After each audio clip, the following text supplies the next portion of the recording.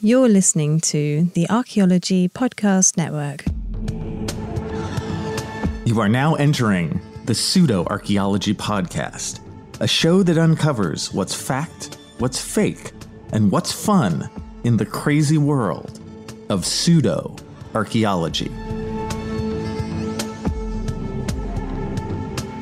Hello and welcome to the Pseudo-Archaeology Podcast, episode 146. And tonight, Amelia Earhart. Has her plane been found? Or not? Or maybe? The answer is maybe. Okay, so why have I chosen to do Amelia Earhart on today of all days? Well, for a couple different reasons. First, I do have, as I've alluded to before, listeners, a secret list of possible themes that I would do for this show. And I write things down every so often. You know, I think of things or I see something online or on TV or whatever. I'm like, ooh, that would make a good show, right? And Amelia Earhart has been on there for like, I don't know, a year and a half or something. But what has pushed me forward to bring Amelia to the forefront is actually a television show that I have been a part of called Strange and Suspicious. And it's a little half-an-hour show that is done by the people of TMZ. And it's on the Fox network. And I've spent the last month recording episodes with the rest of my cast. There's 10 of us who talk about these various strange and suspicious stories. You know, they may be sort of whodunit crimes. It may be sort of unexplained kind of things and so on. I think you guys get the theme to this. Anyway, it's been a hoot and a half to be a part of. I've really enjoyed my time there. Harvey Levin is the host, and it's just gone really, really well. I know that you want secret, angry, and cruel things that I could tell you about the other people, how I stormed off set in my anger.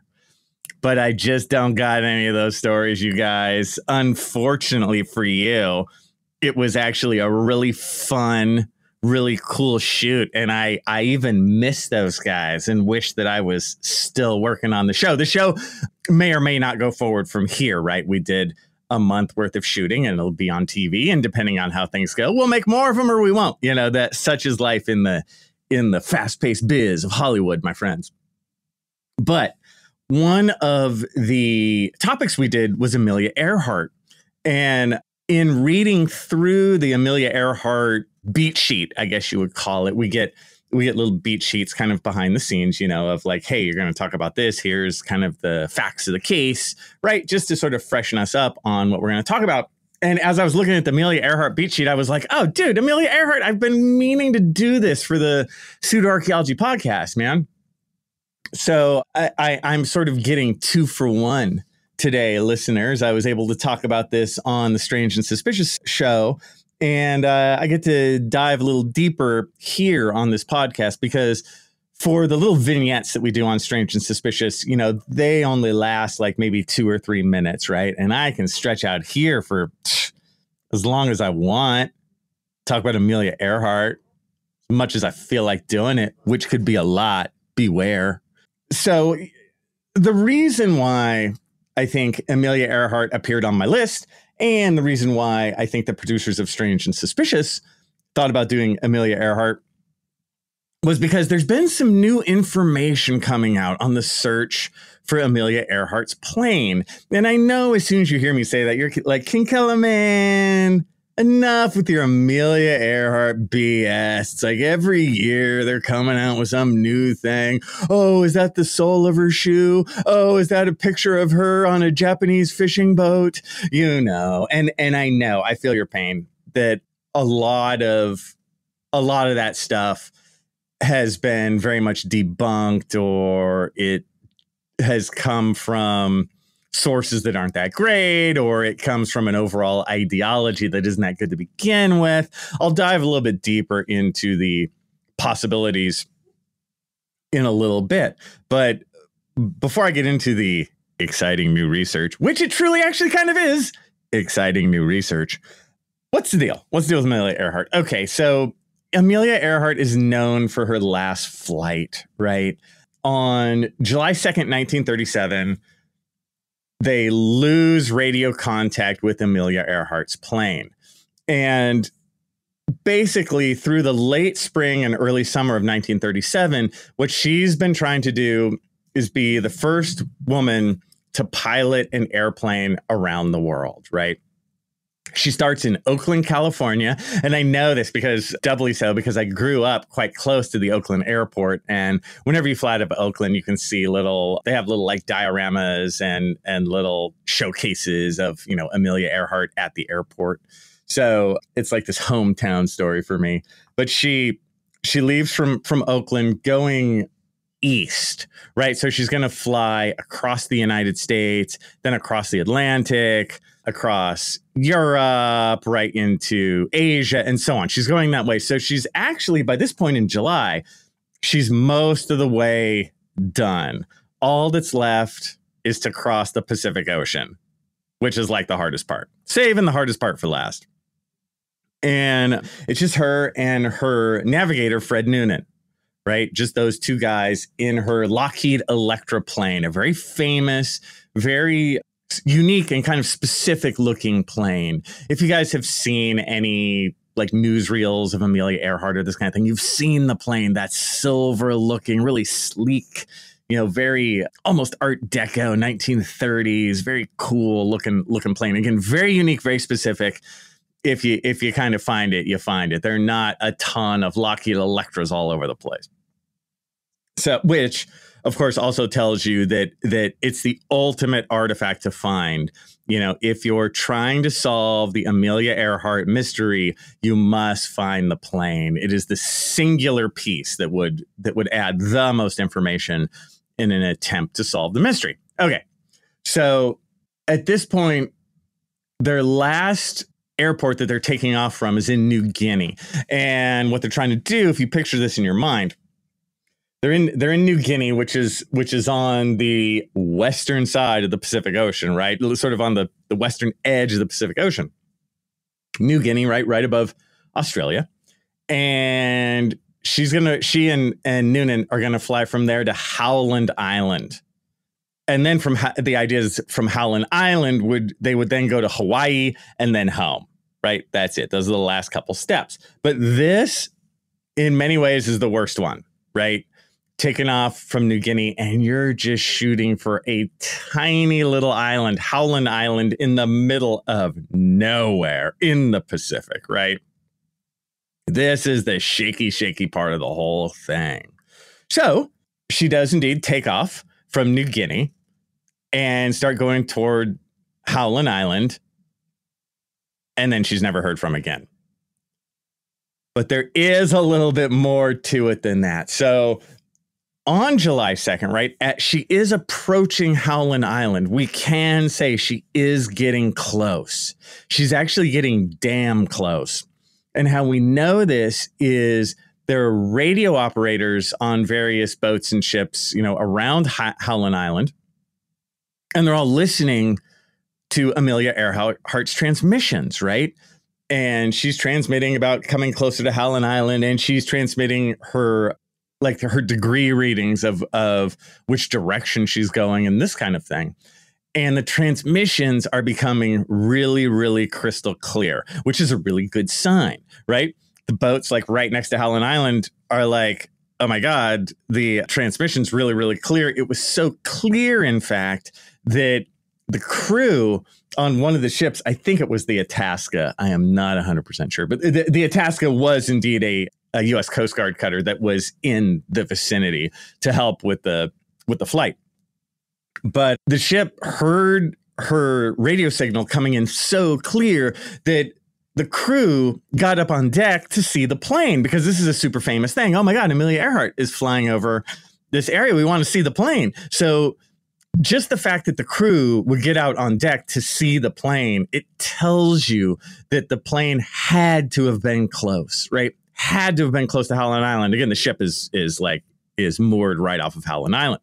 But they never see it. They never see the plane. And that must mean that it was just out of sight and just out of range in terms of hearing the engines, right? They were so close. They had to be, right? That's really, really good evidence of Amelia Earhart's last moments. Now, based on that, by far the best guess of what happened is Amelia Earhart and Fred Noonan were kind of going back and forth trying to find Howland Island, knowing they were close. And then they just finally ran out of gas and crashed into the Pacific, right? And then the plane sank, and they may have been killed in the crash or knocked unconscious in the crash or injured in the crash. Tough to say. This is also, we must remember, a crash of a Lockheed Electra in the 1930s. This is not like a 747 crash, right? We're talking about much slower speeds. When a plane like that runs out of gas, they can ditch it in the ocean and not just obliterate the plane, right? I'm not saying I would want to do it. I am saying the crash would still be violent, but don't think of it again as being like a 747 crash that just like hits the ocean and just splinters into a million pieces. It's not like that.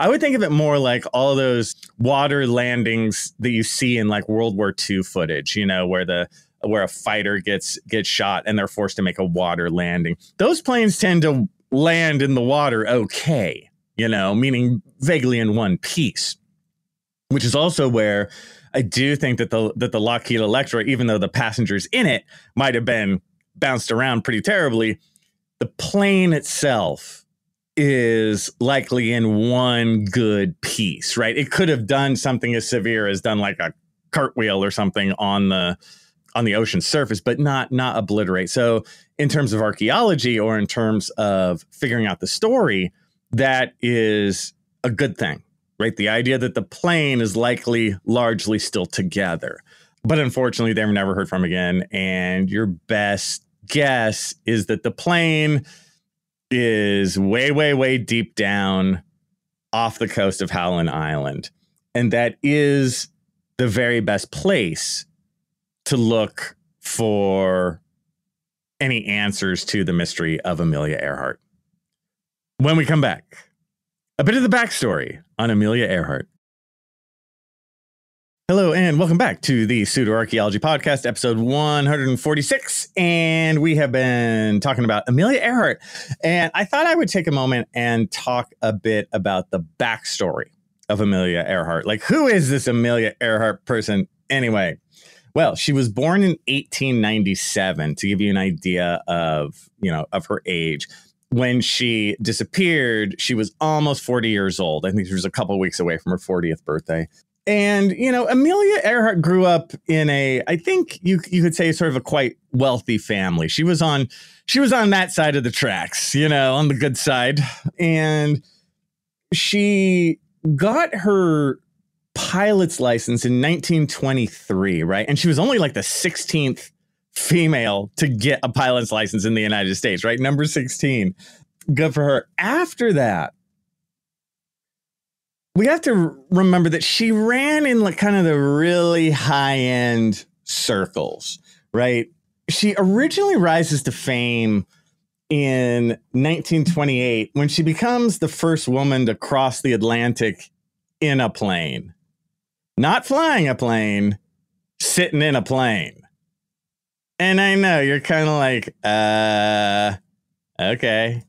But I guess for 1928, that was a thing. I will say, to Amelia Earhart's credit, she basically said, hey, man, look, I was just like a sack of potatoes in the back. OK, I was just sitting there. But no matter what, that was her first kind of taste of fame and promotion, and that kind of deal.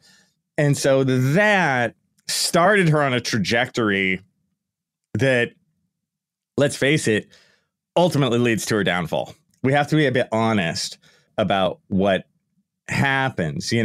I will say that after that 1928 thing, she does start to do things for herself, right?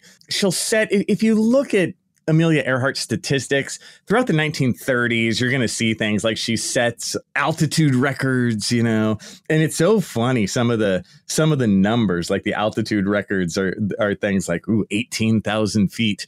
And when we realize that modern jets cruise at 35,000 feet or this kind of thing, the fact that somebody could just make it up to 16 or 18, was a big thing in the 30s.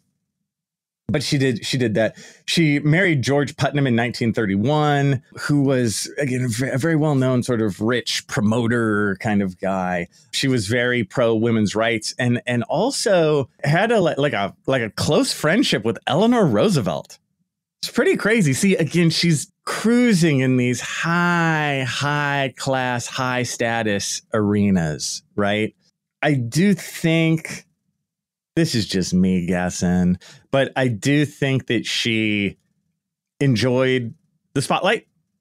I do think she liked being promoted as sort of that, woman of the air, that kind of thing throughout the 30s.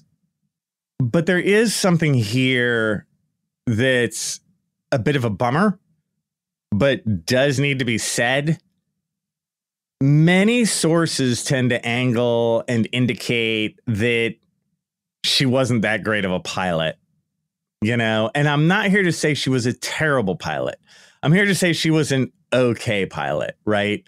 Just based on some of the things that happened in some of her earlier flights and this kind of thing in the aviation industry of the time. I think she was a bit looked down on. The reason for her success is, of course, that she cruised around in these very high elite areas. She was good looking, for the era. There were other female pilots that were better than her, but they didn't get the coverage. You guys might have heard names like Poncho Barnes, Beryl Markham, Jackie Cochran. These are all women of the 30s who were excellent pilots, likely way better than Amelia Earhart. But for whatever reason, they weren't as attractive as Amelia Earhart, or didn't have as much money as Amelia Earhart, or I would say one of the number one things, didn't have the same kind of connections, right, that Amelia Earhart does. So they were not covered in the same way. Amelia Earhart got the posters, got the likes, got the subscribers in the 1930s. So I think as the 1930s rolled on, I think that the public might have even gotten a little tired of Amelia Earhart, so she had to do something big, right? And I do think she dug the spotlight, and I think she was like, okay, we're gonna do this round the world thing. And again, I'm always torn. I hate talking negative about people, you guys. I really do. I do want to be honest and say that it really does look like Amelia Earhart was not the world's greatest pilot, but she did do some other things that were very awesome and a fair ball. While she just was a sack of potatoes in 1928 crossing the Atlantic, in 1932 she did become the first female to solo across the Atlantic, right? So she did fly her own plane across the Atlantic in 1932, right? And did what Lindbergh did several years before, right? So she deserves that, good for her. I haven't flown a plane solo across the Atlantic, she did that. But by the time you get to the later 30s, and she's going to do what amounts to, a big, huge stunt, she's just in over her head, man. It's just too much. And what's funny, the more research I did on this, a lot of this stuff I already knew, but there were certain things like I had not known or forgotten that the around the world flight originally, a couple months before they started it, they tried to go the other way. Like they were going to go west instead of east, still starting in Oakland, but their first trip was going to be Oakland to Hawaii. Right. And they did it. Like they did go Oakland to Hawaii and made it. But there was a mess up with her plane in Pearl Harbor, right, in Hawaii. And it may have had to do with her doing a crappy landing. It's again, I can't say for sure. That there were witnesses that said, "Oh, a tire popped," or it could be just that there was something wrong with the plane. But it could also be that she didn't land it very well. So the truth on that is lost to time.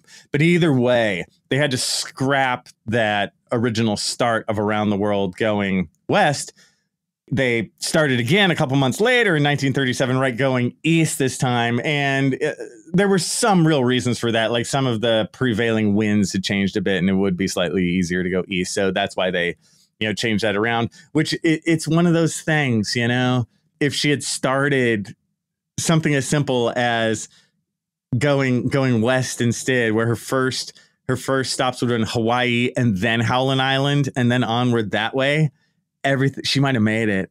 You know what I mean? Like to get the worst parts out of it earlier when you're fresh. Who knows? But that I think in many ways would be the smarter call, right? To see if you can get that Howland Island leg out of the way. Who knows? This is one of those crazy moments in history. Did everything change just because Amelia Earhart made a poor landing in Honolulu, months before, having to change everything around? Who knows? But however it goes, we all know where it ends up, right? Now, of course, ever since 1937, this is, do we want to call it one of the top 10 mysteries, in of the 20th century? Maybe. And you might be like, hey, Kinkella man, all this time you're talking about Amelia Earhart. How does that go with archaeology? Thought this was a pseudo archaeology podcast, Kinkella. What's wrong with you talking about Amelia Earhart? Well, you know what? I'm going to tell you what. It does fit for a couple reasons, because guess why? Now, a question I get all the time is like, how old does something have to be for it to be archaeological? Take this, losers. 50 years. Yeah.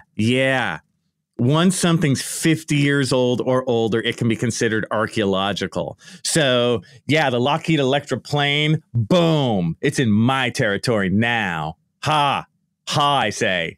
See what I'm saying? And I know you're like, dude, 50 years, what? I got like pants older than that. Archaeology, give me a break. Now, and honestly, we as archaeologists feel that way too. We're not here to be like, I have to rope off your backyard because you actually have a swing set back there that is 53 years old. It's not like that, you guys. This just has to do with very sort of bureaucratic paperwork, aspects of archaeology. And believe me, that stuff that's like 60 years old or something is usually not cared about whatsoever, except in cases like this, right? Something like Amelia Earhart's plane is something that is intrinsically interesting and historically important and that kind of stuff. So, yes, it does count as an archaeological exploration. It does. And same with like sunken ships from World War II or something like that. They do count as archaeological relics and that kind of thing. So it does fall into my world. And I will also add that whether it be like, God, how old is the Electra now? Is it 87 years old or something like that?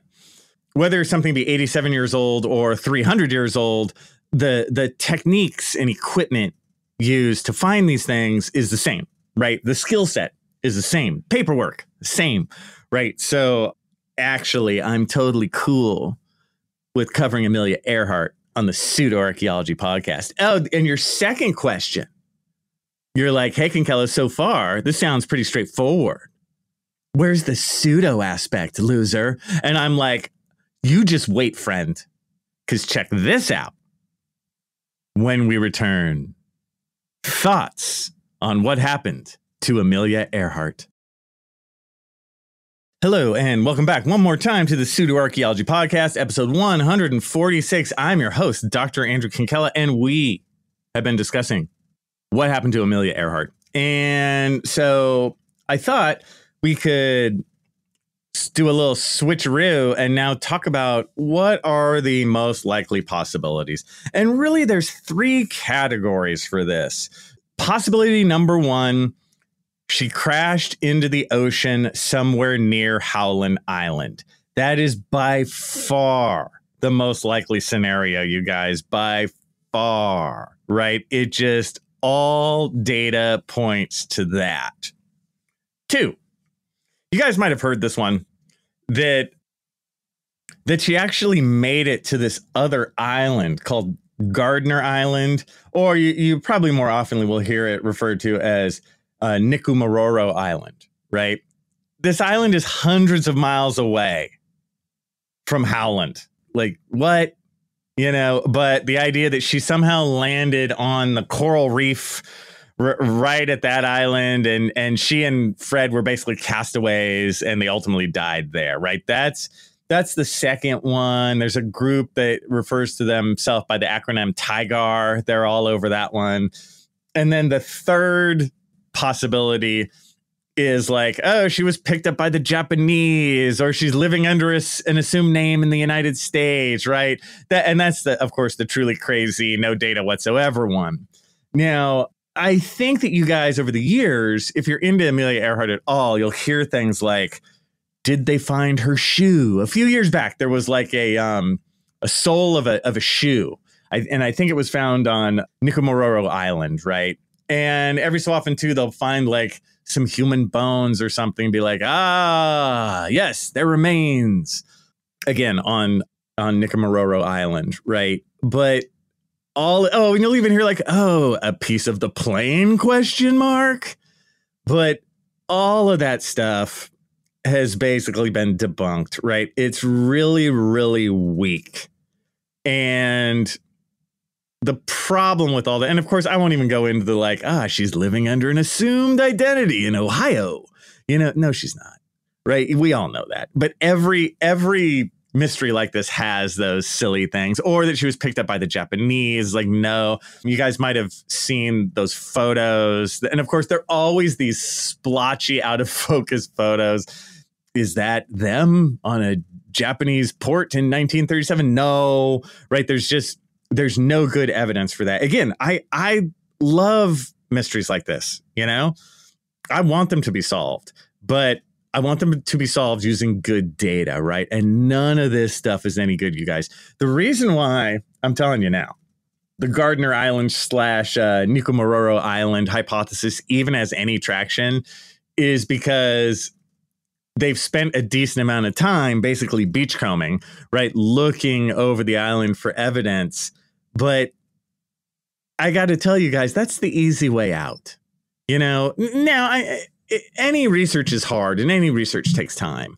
But honestly, you know, the idea of just buying a plane ticket to Nikumaroro Island and beachcombing for a few weeks looking for stuff. Yeah, you know, or looking for, maybe the parts of the plane out on the reef. That's actually pretty easy, right? You don't need to dive. You don't need to look thousands of feet under the water. You know, you don't need very high-end sonar equipment. You just kind of walk around and do some looking. So part of the reason, again, of the focus on that stuff is just, it's easy. It's doable. You know, you can do it on your free time. But I'm really not impressed with what they found. I wish them well. I mean, if it turns out that they find real evidence, great. I'm the first one to be like, good for you. That's awesome. But we have to be cold and harsh and scientific, friends. You know, the reason why you tune in the first place, because you're cold and harsh and scientific. At least that's what all your friends tell you. And we got to look at what is the most possible explanation. It is that the plane is at the bottom of the Pacific Ocean. And unfortunately, in the area where it sank, it's like over 16,000 feet deep. Just to give you a feel for that, the Titanic is at like 12,000 and change, deeper than the Titanic. It's such a bummer. But the reason why the whole Amelia Earhart thing has gotten back on our radar, see how I do that? Back on our radar. I know. You love it. You love it. Is that there's this group called Deep Sea Vision, and there's this guy who runs it, the CEO, Tony Romeo.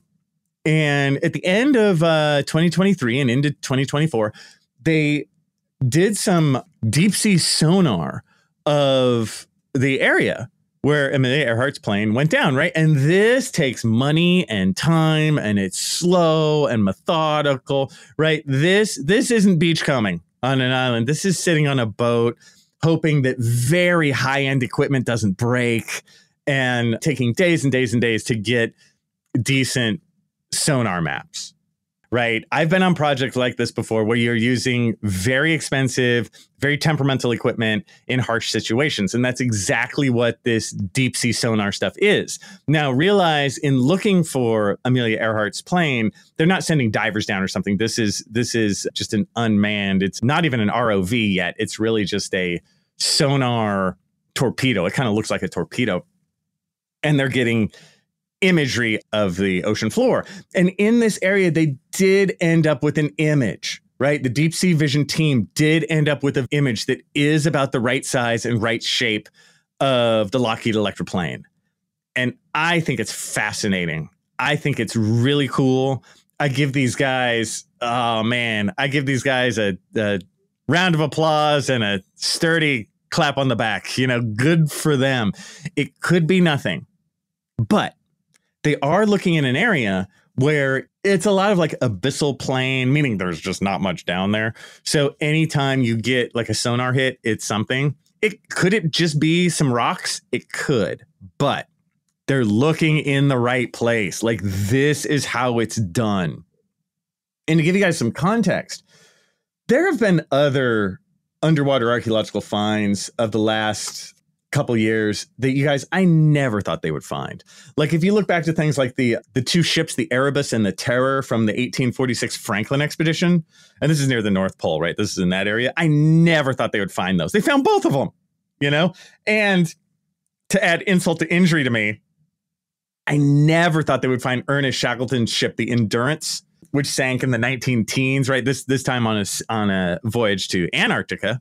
I never thought they'd find them. They found those, man.